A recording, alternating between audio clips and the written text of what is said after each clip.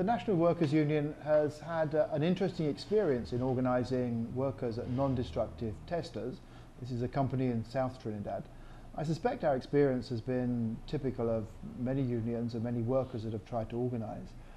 To start off with, of course, the workers have been a bit cautious about how they joined the union, but we were successful in finding a number of activists there, about 4 altogether, who gradually recruited other workers into the union. And this seems to be the key really to any organising. You can't stand outside factories and hand out flyers. You have to find people inside who are prepared to do the organising. Now, the response from the employer has, of course, been interesting, that all 4 activists have, one by one, gradually been dismissed. Of course, they haven't been dismissed officially for joining a trade union or for undertaking trade union activities. They've all been made redundant. One of the key activists actually was working for the company for 18 years, and yet he was still made redundant, and it's quite clear that he is not the most recent employee.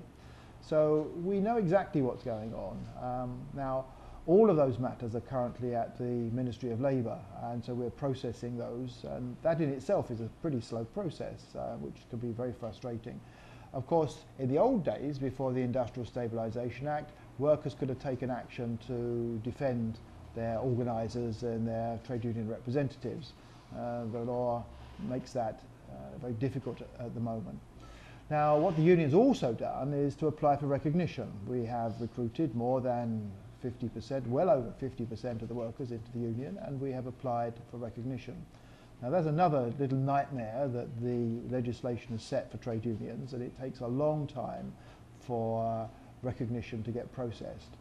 To start off with, the union makes an application, and we have to establish that we have 50% of the workers, or more than 50% in membership, and we have to have them in membership for more than 8 weeks, and of course we have achieved that. But the first step is to try and sort out what the shape of the bargaining unit is. Now, for that to happen, the recognition board needs to have some cooperation from the employer. And the first response we've had from this employer, so we understand from the recognition board, is that the employer is not replying to any letters.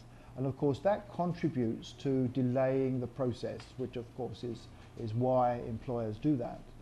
Now, the National Workers' Union has been very clear in saying that there needs to be a major shake-up at the recognition board. We think the current recognition procedures are well outdated. Unions ought to be able to get recognition at the very least within 3 months, and it shouldn't take as long as that even. And so we have actually asked for meetings with the recognition board to try and identify ways in which we could speed this up. Firstly, we think that there ought to be time limits by which the employers must reply, and they should be fairly short. And if the employers don't reply, then the process should continue in their absence. We think that there should be interim bargaining units certificates given. There's provision in the law for that, and it's never been done in the 30 or so years that the Industrial Relations Act has been in existence. And we think that there should be consultation with the employer about how bargaining units are established, because at the moment an officer from the recognition board talks to the union, goes back and talks to the employer, comes back and talks to the union. It's a lot better if we can do some face-to-face work. Now, although we're very critical of the recognition board, the fact is the Industrial Relations Act only has 2 legal requirements. One is that the union has to have more than 50% of the workers in membership, and secondly that the workers have to be in the union for at least 8 weeks. Other than that, the recognition board has actually got a very wide remit on how it addresses recognition questions. And what we're trying to do is to get the trade union movement to mobilise and put pressure on the recognition board so we could short-circuit some of these processes that they have at the moment. If you look at the history of the recognition board, in the early days when it was set up, right back in 1972, it was possible for unions to get recognition within about 3 months. As the recession hit and less applications for recognition were made to the recognition board, so the length of time it took the recognition board was longer and longer and longer. On average, at the peak, it was about 2 years. In fact, there have been some extreme examples of AMOCO and other union applications that have really never ever successfully gone through. Now, there's no reason why these applications should take that long.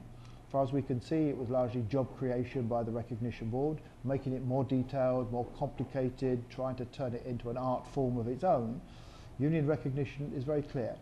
Without union recognition, workers don't have rights. Once we have recognition, we needn't worry about a lot of other things. We can sort out minimum wages once we have the strength. We can sort out pay, we can sort out productivity, we can sort out retrenchment issues, we can sort out a whole bunch of things once we get recognition. So that's the key to it. So what we're doing at NDT is pushing the employer, we are pushing the recognition board, and we're very confident that at the end of the day, national non-destructive testers will be an organised employer, and we'll then start tackling issues like safety and wages and other matters that the workers need to have addressed on their benefit.